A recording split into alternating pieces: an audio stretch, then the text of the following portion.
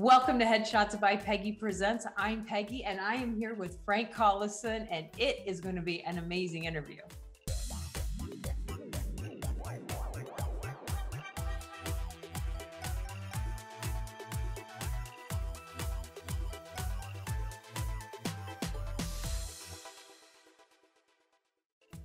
So say you. Frank, I'm pretty excited to have you on my show. Well, I hear you haven't been doing any of these interviews for a while, so you're a little rusty. I'm a little rusty, so be nice to me. Yeah, I took, for the first time in 5 years, I took a 3-month break. What's wrong with me? Wow. So you have been acting since you were 6 months old. Give or take, but I wouldn't say the 6-month-old was more like a prop. I was a prop or a meat puppet, as they say sometimes. Yeah. The story was my parents were in a summer theater right after I was born in Granville, Ohio, which is where they met at Denison University. It was a tent theater. I don't know the production, but the story I was told, so I heard, was that I was carried on as a baby. And that was my. Do you think you had to audition for that, or do you think they just? I think I nailed it. You think you just nailed it? Yeah. That's pretty awesome. But honestly, you really have been acting pretty much your whole life. This is your whole life passion. Haven't we all though? We all wear that mask, right? Yeah, various roles. Yeah, I was just telling your daughter, or Lev, that. What was I telling her? Oh, about my mom getting me out of school to do tech theater stuff, and she also would say to me, "You better not miss a performance or rehearsal unless it's a funeral, and it better be yours." Better be yours. So yeah, I was doing shows. My mom was directing me. My mom directed me in. She directed me. Someone directed me. Yeah, she directed me in a William Saroyan play called My Heart's in the Highlands. And the embarrassing thing was that she cast my sister as my girlfriend. That was truly traumatic. It wasn't. I mean, we were kids, so it wasn't really any big deal. It was just she was a little girl that was a neighbor, and I guess I had a crush on her or something. So that was my first struggling with it as an actor. You had to figure out how to find that in you. Yeah. That's funny. So I think what would be really fun to talk about, Frank, is you've been series regular, you've been on film and theater. I mean, you've really done it all, commercials.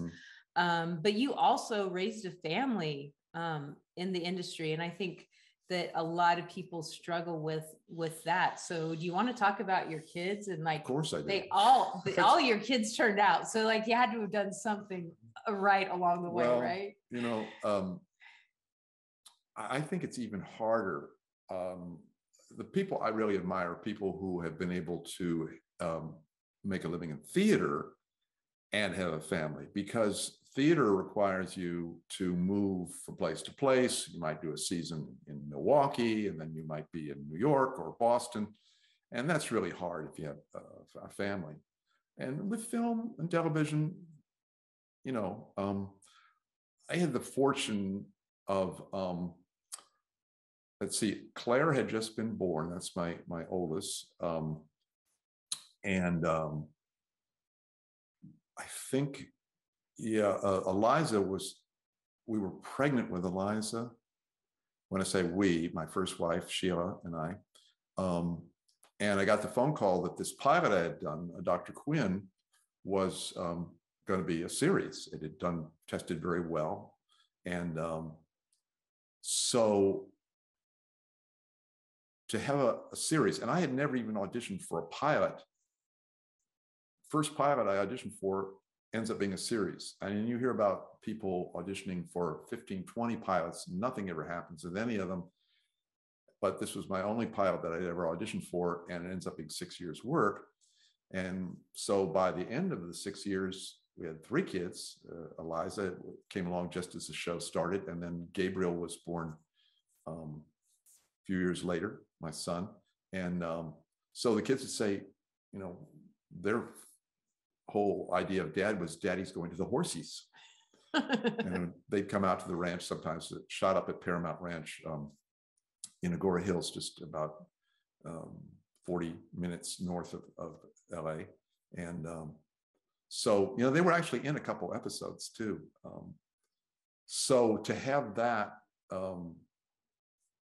as a way to start a family was really great, because I had an epiphany before I got married. I was living in Echo Park, and it was a hot Sunday evening, and I went down to the park where the lake is down there, and there's paddle boats and stuff, and there were all these families down there, and they were enjoying themselves. They had picnics, and they were spread out on blankets and everything. And I said, I was pushing 40, getting close to 40, and I was saying, what am I waiting for?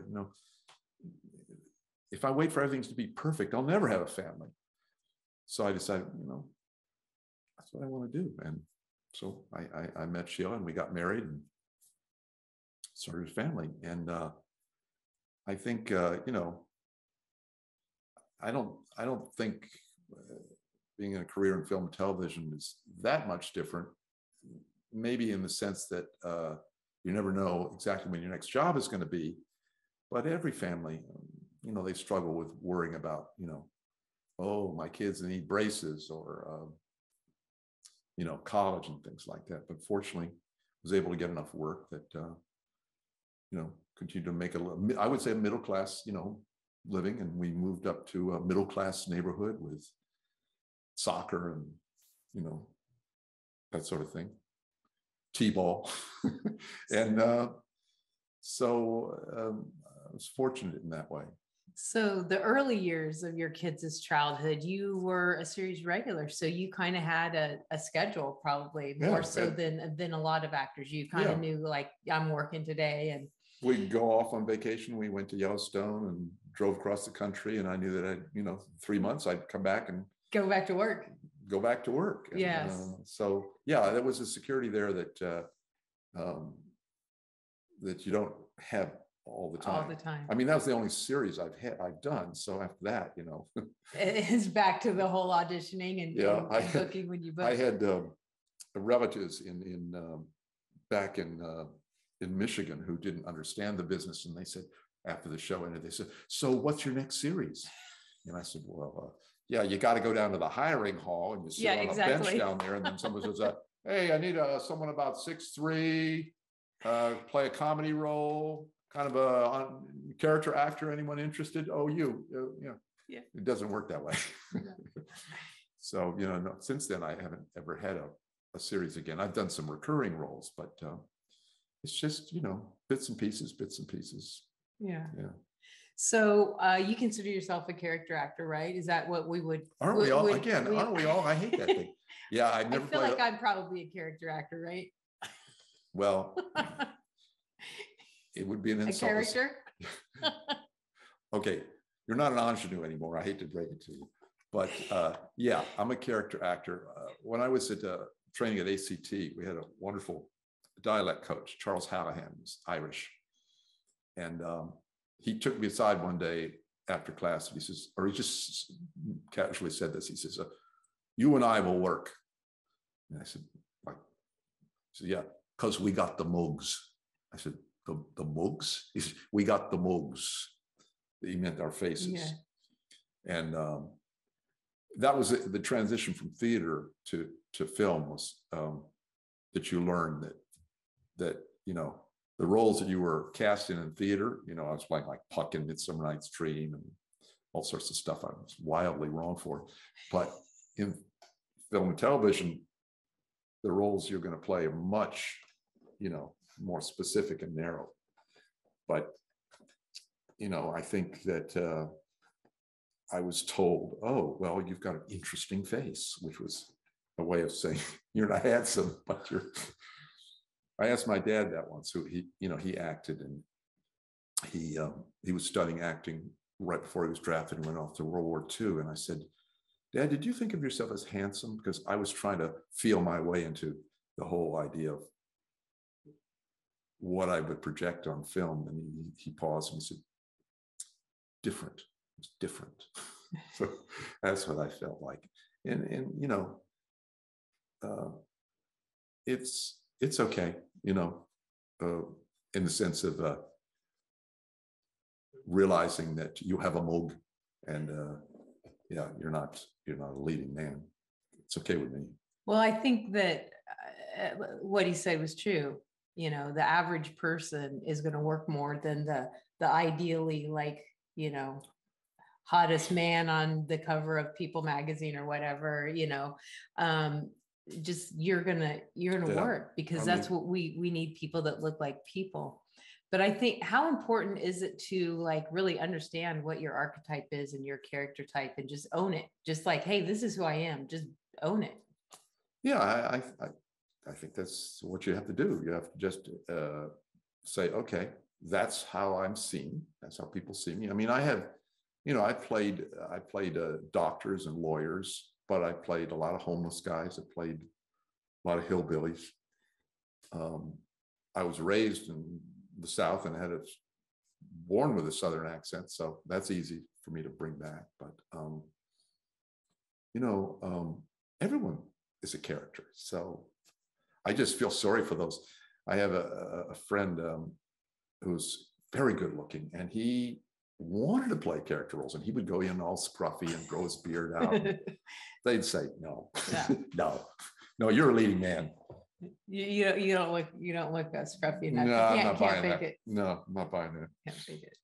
That's funny. So what is your, you've had, this may be really tough, but what would you say your favorite experience was? Like, what, maybe it was the most fun or the most freeing, or just. It's kind of a personal question. On film. On film. Oh, on film. On screen, yeah. Oh, I was going to ask you, talk about theater or film? Either. Film, yeah. I would say, from as an actor, even though I didn't have a lot of scenes, I mean, not a lot of lines, working on The Village, M. Night Shyamalan movie, was a great experience, because we did something that I had not done before or since, which was we had 2 weeks of rehearsal. So we had a great cast, you know, Sigourney Weaver, Bill Hurt, Joaquin Phoenix, Adrian Brody, on and on. And we spent a week out in the Pine Barrens, living in tents. And then we went out to historic farms and learned stuff like how to yoke an oxen. Wow.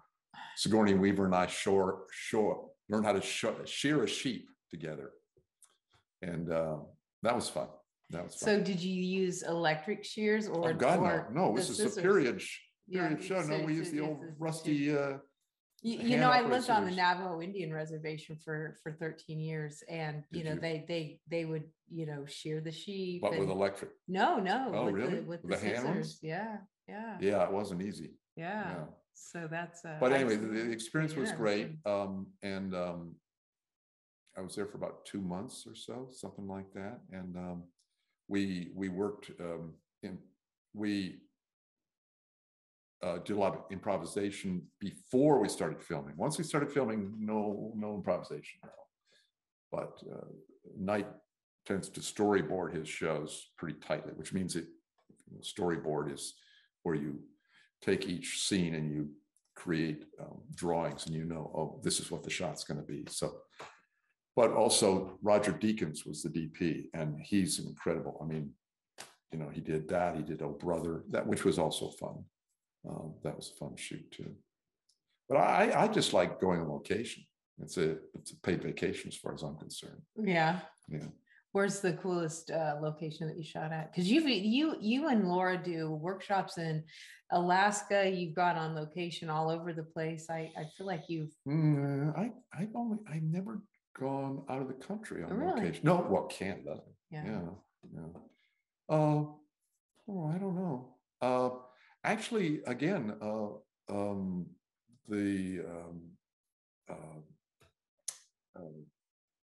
just blanking on the movie I just talked about, showing my senility. The Village was shot in this gorgeous area called Chadds Ford, Pennsylvania. About a mile or so, the set was about a mile from Andrew Wyeth's house. And if you've seen his paintings, just a gorgeous area. It's right near the Amish country, beautiful area. That's really cool. Yeah, it was that's nice. Really cool. Yeah. That's really interesting. So what you said that was your favorite film. So what was your favorite moment on a theater stage? Well, now it would be embarrassing, and I don't think I'd ever get cast in it, but I did play Arthur Kopit's play Indians, and I played Sitting Bull, which nowadays you would get in big trouble for casting a Caucasian guy like me as Sitting Bull. But historically it was Caucasians, Italians that yeah, were cast in. It was interesting to sort of a side note, when we were working on Dr. Quinn, we had a symposium over at the Southwest Museum, and Larry Sellers, who played Cloud Dancing, who is actual Cheyenne medicine man, and he played a Cheyenne medicine man on the TV.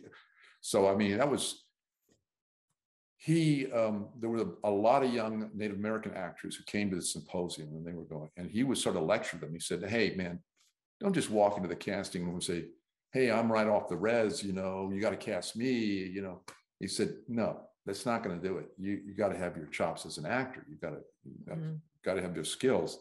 He said, there is a guy on the show who is, I think Chief Black, I forget what character. He's Greek. And the casting directors at that point, I don't know how they do it now, aren't even allowed to ask you your ethnic background. They can say stuff like, so tell me about your growing up.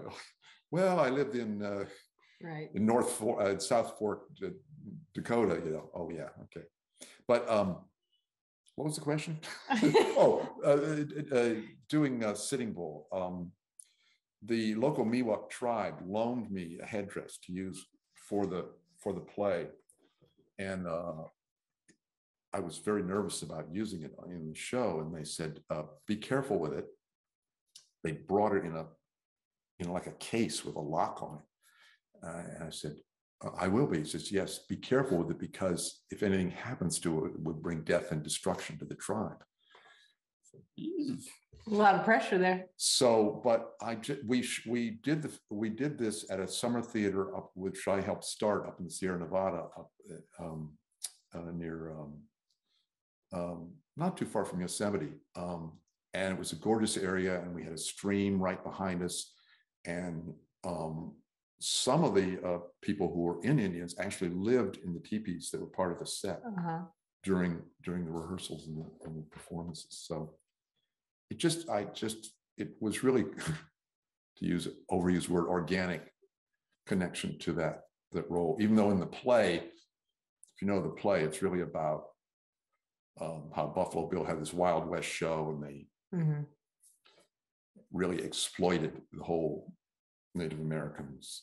They were in that Buffalo Bill Wild West show. They were cartoon cutouts of what Native Americans really are. So, which is still a fight today. But in the play, there's the opportunity for Sitting Bull to be real and not be a cutout. Yeah, that's cool. At least I remember that.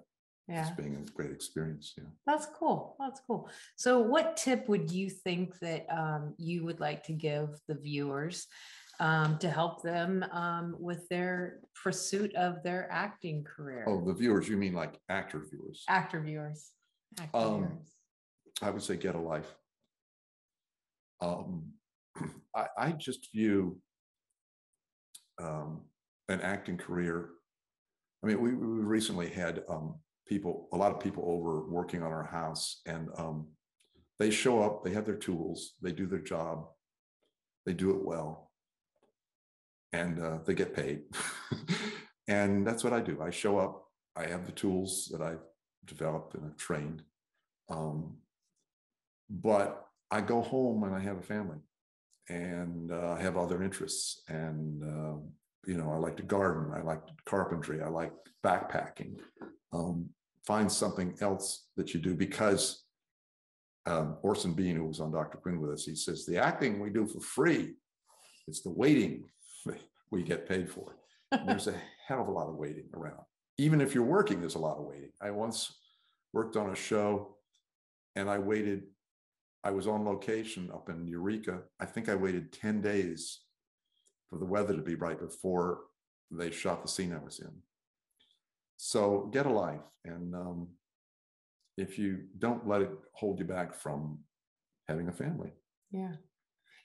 And I like that, get a life, because not only does it just help you as a, obviously your mental and emotional state, but having a life actually brings to your acting career, because you have more experiences to draw on, and you have more things to, you felt and you've experienced and you've lived. So it makes you, it actually helps your career while you're, while you're walking away and just having a life. It's actually building to that toolkit. On Dr. Quinn, I had a scene in which the actress playing my mother died. And I was on camera for that. And my mother was very much alive at that point. And, but I was so, I was thinking, well, how do I, how does one react if you're in the room when your mother dies? And, but I had been in the room when my father had died. And I remember thinking, I had an acting teacher who had said that she talked about having a black box, like a flight data recorder. This is, you want to keep those things that resonate or are powerful in your life and keep them in that black box, because you never know. And she said she was having this argument with her soon-to-be ex-husband, and she remembered saying, I must remember this, good stuff. But I remember when my father died, my reaction, I was in the room and he was in hospice, so we knew he was going to die, but I didn't predict how I was going to react. I reacted in a way that was different than what I expected. And I thought, well, I don't know if I'll ever use this, but I do know that people in emotional places don't always react in the way that you think they would. They might laugh, or maybe they would cry, maybe they wouldn't cry. So it allowed me to be a little freer in understanding that humans are so complicated that you can't predict necessarily how you're going to react. And that's hard to do. It's hard to do as an actor, because I tend to make a decision about how to do it, and then I get locked into that. It's hard to break free of that and to try. When the director says, "Hey, do it again. Let's do something different here," it's a great opportunity. You don't always get that, especially at my pay grade. If you're the star of the movie, they'll do as many takes as you want. But for me, it's like, oh, we got it. Moving on. And you go, wait, could I? No, that's fine. It's fine. Because they got lunch, we gotta go. That's funny, but that's true. I think that's really good. And I like the black box, because, there's so many experiences that you have that, that take you by surprise. There's things that have happened that I'm like, wow, I didn't expect to react that way. Like, you see something like this happen to someone else, or you see something like this happen on TV, and in your head you're like, oh, that's probably how I would react. And then when a similar situation happens, it's like, wow, I didn't cry, or I just felt an emptiness. I didn't feel anything that was outward expressive or whatever. And so those are good because humans are very complex, and you may react today differently than you would tomorrow, because just different things are happening. So I think that's why it's always amazing when you're watching things and something that you don't expect happens. You're like, oh, that looks honest, it looks authentic, but that's not what I expected.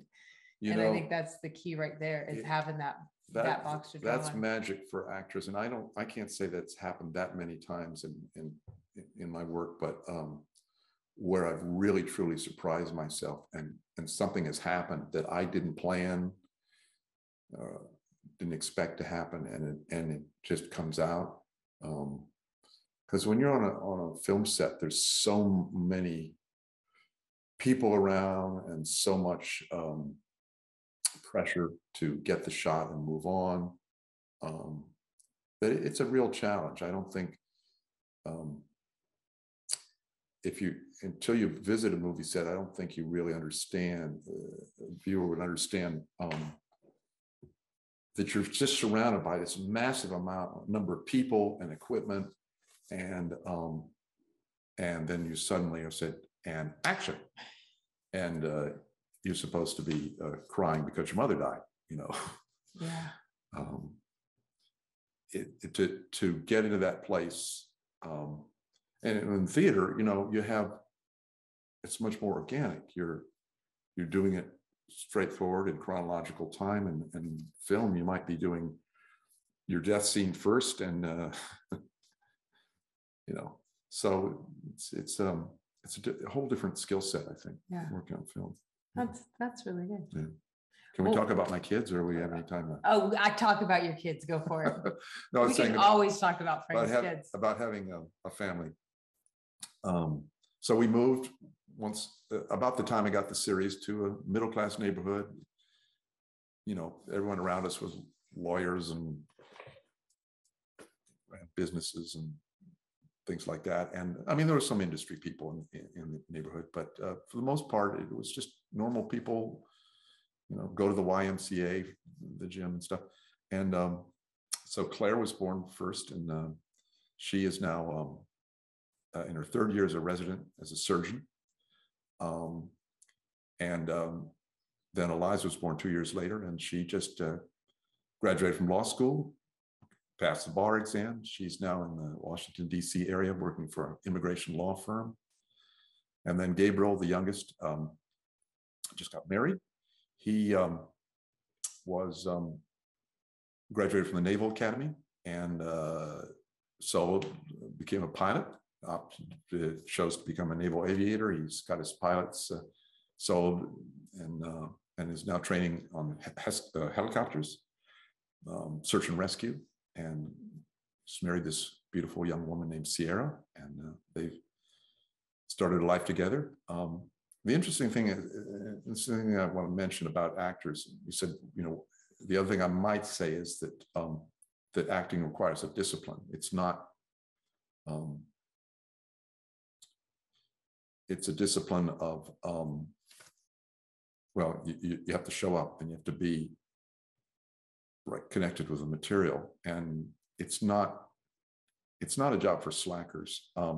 But all three of my kids were in cross country and track, and they would stay in school. They would do school, then they would be in practice, track cross country practice, 5 or 6 o'clock. They'd come home sometimes with a 10-pound bag of ice, put it in the tub, soak themselves in ice water because they were so sore from running.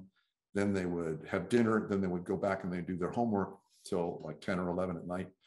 And I think the discipline they got from cross country and track really served them academically. They all did very well academically.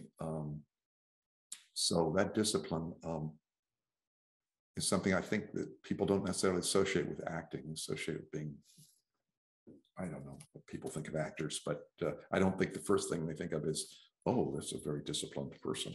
And it really is. I think if you want to be a working actor, you have to really be disciplined. And it's, you know, in any entrepreneurial thing, which acting is, you're your own boss. Nobody's telling you you have to do this. Yeah. But if you don't, you're not going to get anywhere. If you don't work on your craft, if you don't practice, if you don't know how you look on camera, if you don't take the time to know how to do your self tapes and get a good audition tape ready, and you know, if you don't take the time to do all these things, then you have a great hobby and that's really fun, but you're not going to make a life. Like, you've made a life with this, and clearly because of the discipline you've shown. Your parents were both actors and directors and in the well, my industry. mom was a director and my dad was a writer and an actor. Yeah. So they were, you were kind of raised in and in an environment where you, even if it was subconsciously, you saw them getting up and doing things and making sure things happened. Well, I saw how hard my dad worked on Yeah. writing. He rewrote his first play like 7 times. Wow.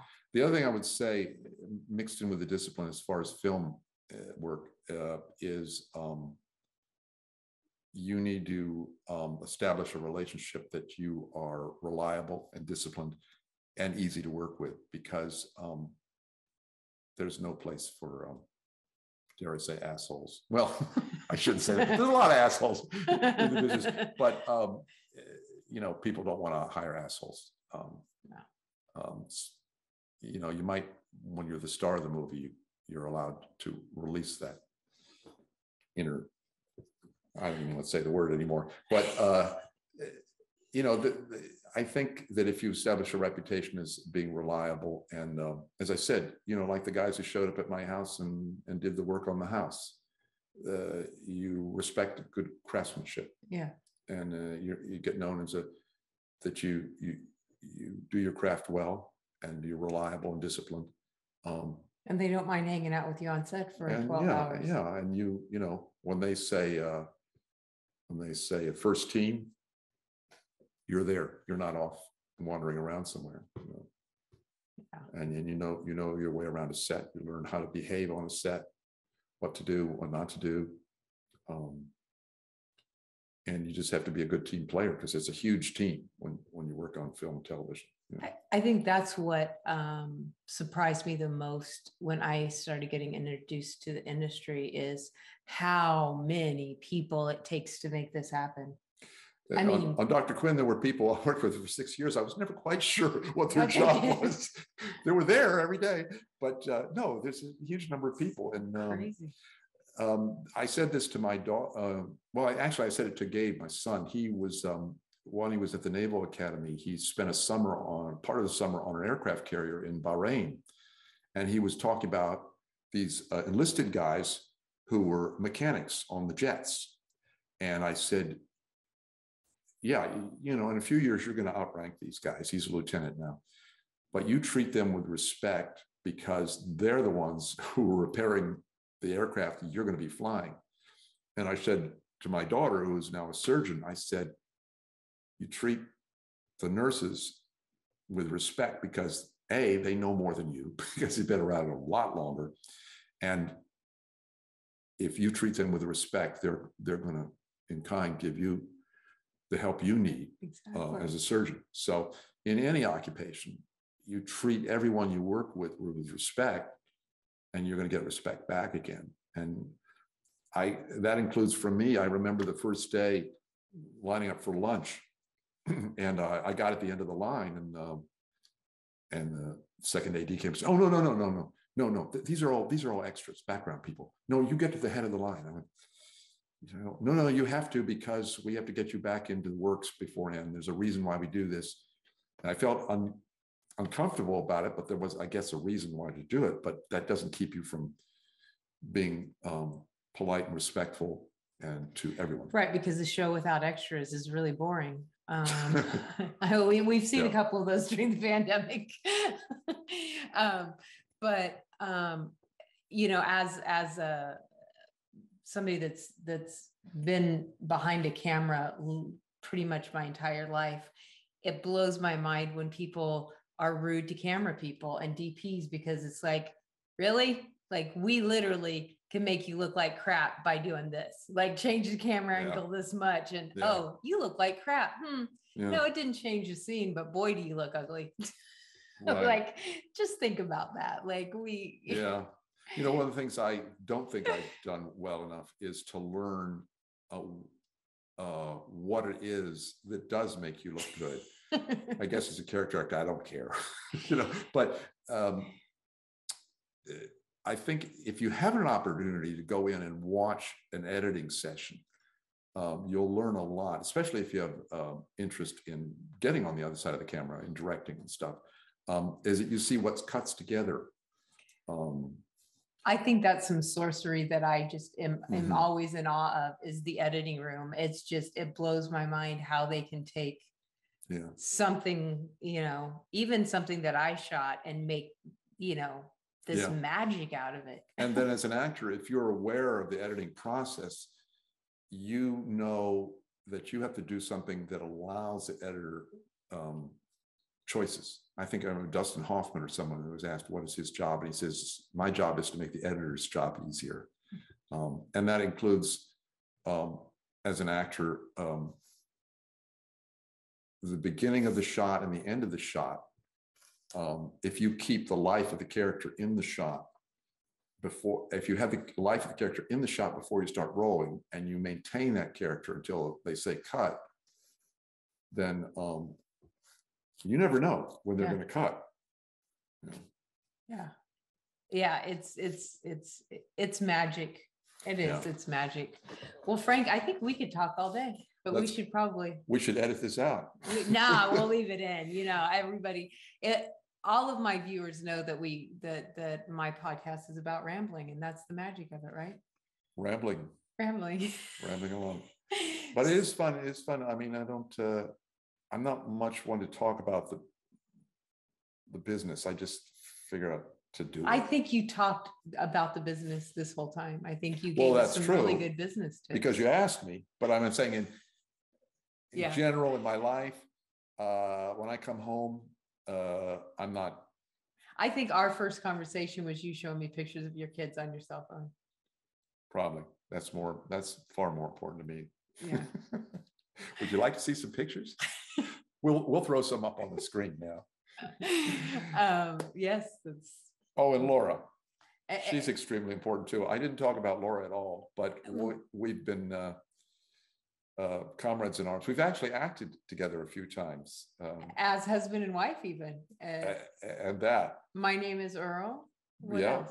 What else? Yeah. What else would people have seen? No, we've done plays and readings, a lot of plays and readings together. Not much television. But anyway, she is a rock, and she has a whole different way of working than I do, and I respect that. And I do respect that, Laura. I really do. As someone who has filmed you in a couple of different projects, independent projects that you guys have worked together in, it is really fun. I'll just say this, to watch your process and to watch Laura's process and to think in your head, oh, this is not going to work. And it's magic. You guys are always beautiful together. And okay, if you say so. It is. But you do both have completely different approaches to things. Yeah. And sometimes you like to tell each other your approaches and why you're right and why, each of you are right. And I just try not to do that. Sometimes it's hard. But how is that? That's something we really should talk about. See, I thought we were done. But no. We just revamped. We have restarted. So Merrick and I, are we still rolling? We're still rolling. Yeah. You can see all the production crew here, which is me. Yeah. But Merrick and I have we complement each other, but we, I do his self-tapes, I do his headshots, I read for him, but I'm not an actor. So there's and the same, he thinks he knows what he wants me to do.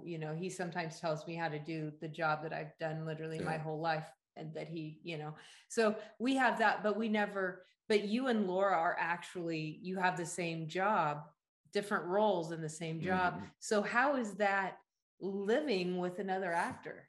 Well, the one example that pops up in my head is nowadays we all do self-tapes. We used to go in audition, but now we tape at home, which means your spouse is usually the one off camera, or somebody reading the lines and pointing the camera at you. And I just am really hard on myself.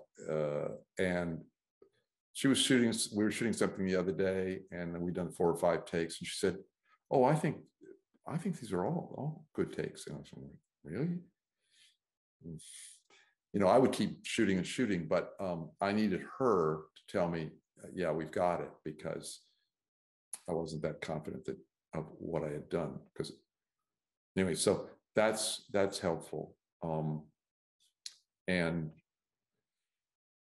I don't know, I guess it's just that you, if you're both actors, you like that bumper sticker, not tonight, I've got a rehearsal.